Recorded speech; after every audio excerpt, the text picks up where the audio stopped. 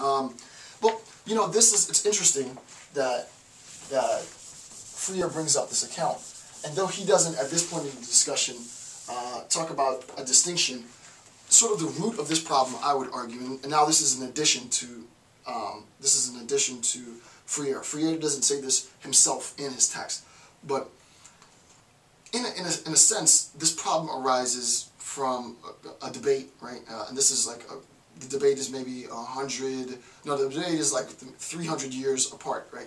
John Locke says the following, right? So Locke,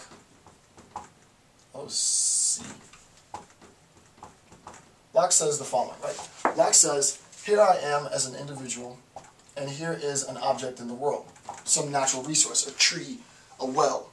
We'll just say it's an orange tree.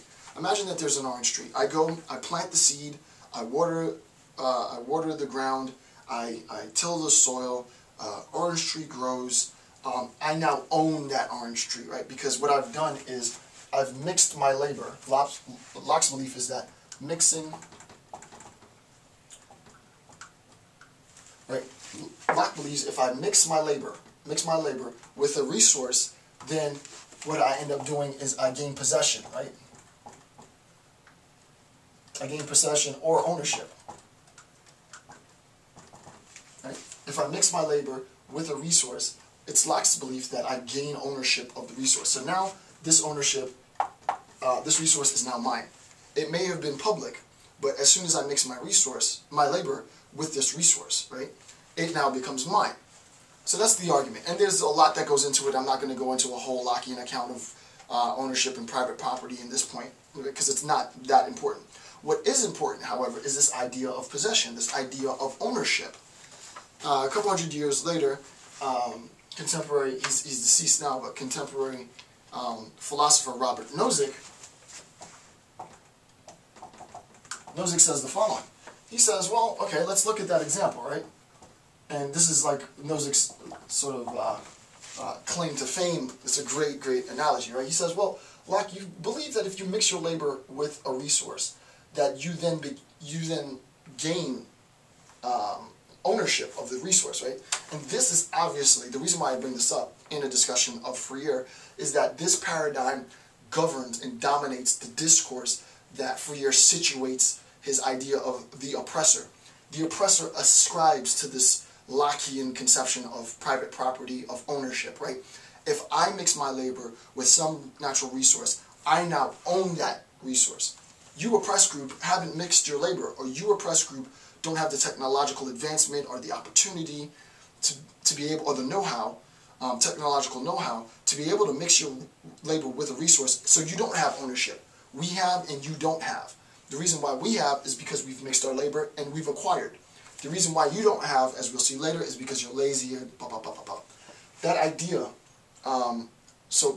Freire's idea of ownership is indebted to, though he doesn't say it explicitly, is indebted to this Lockean idea of the acquisition of resources through labor. Nozick says just the opposite, right? Nozick says, I have a can of tomato juice, and I walk out to the ocean, and there are the waves coming in, right? I watch the waves ebb and I flow, ebb and flow. And I take my tomato juice, and I pour my tomato juice into the ocean, right? And there goes all my tomato juice going into the ocean. Insofar as I've poured my tomato juice into the ocean, do I now say that since I've mixed my labor with the ocean, that I've acquired the ocean's now mine? No, it's ridiculous, right? Of course I haven't acquired the ocean. What I've done is I've lost my tomato juice, right? I've come up short. Nozick's challenge to Locke is sort of flippant, but it's a good point. How is it, Locke, that you mixing your labor with a resource makes that resource yours? I've done another video, which much to my surprise has been very, very popular, but I've done another video on the privatization of water, and in the idea of privatizing water, this is exactly the problem. Corporation comes in, says we'll clean up the water. Insofar as they've cleaned the water, they've distilled it, they've purified it, they now believe that they own the water and can bill individuals for access to the water. How does cleaning the water give you the right to say that the water is now yours, right? It's profoundly ridiculous, right? So Nozick's challenge to lack is exactly rooted in this type of discussion. The reason why I wanted to take a little bit of time just to discuss the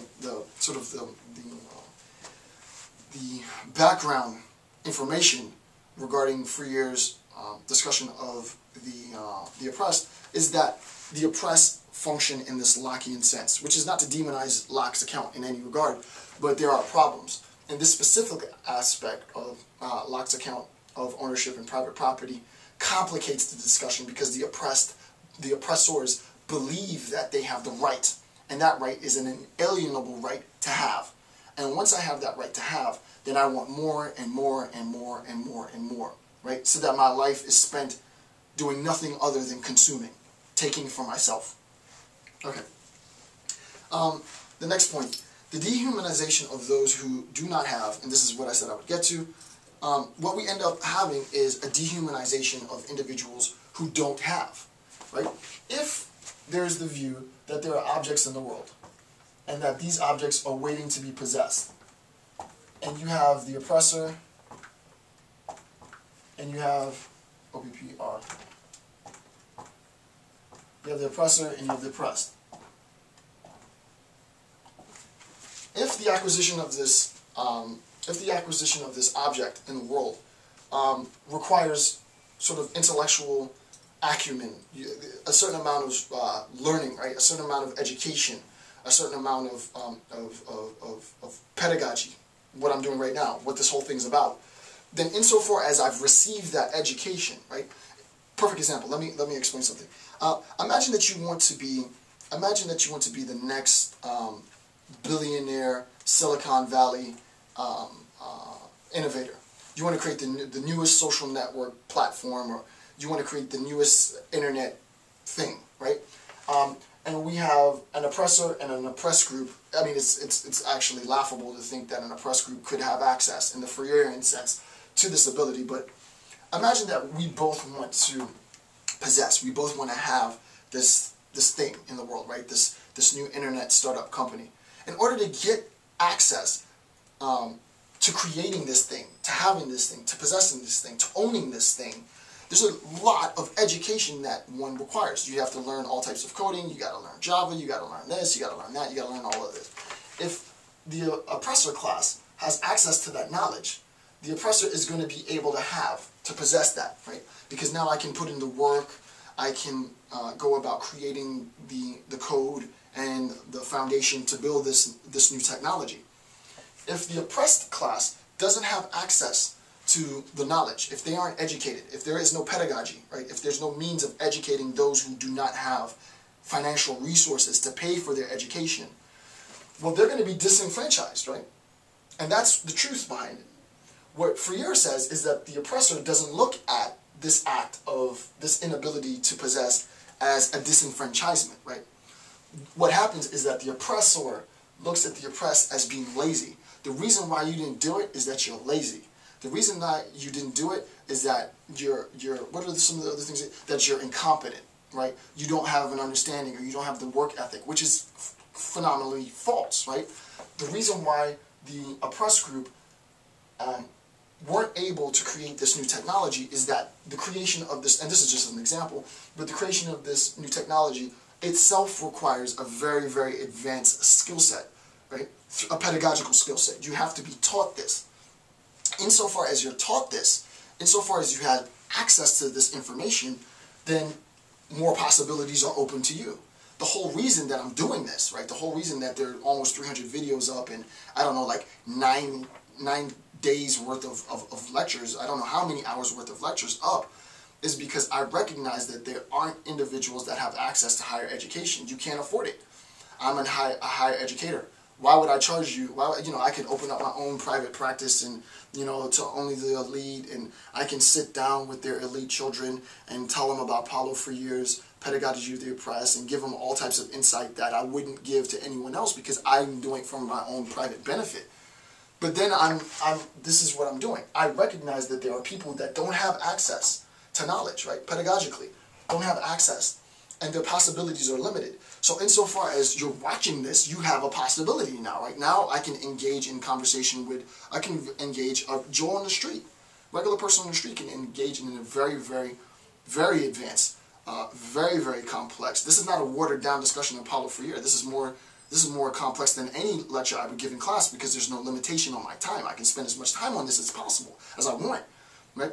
If you are taking the time to go through and watch all, I'm not saying just this video, but anything, if you're taking the time to seek out and get education and to do it for free, now you can compete, right? Now you can see where there's competition, and that's exactly what the oppressors do not want.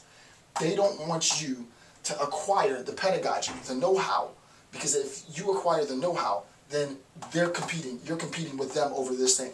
What I'm doing right now, if I'm doing it right, is giving you the know-how, right? The fact that there ought to be, and I shouldn't be the only person on YouTube doing it.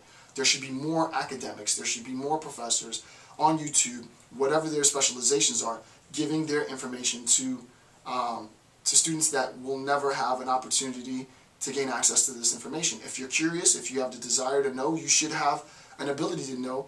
And one of the greatest contributions that the internet has is that it gives me an opportunity to give others who would never have an opportunity, who couldn't afford to sit in one of my classes, an opportunity to be educated.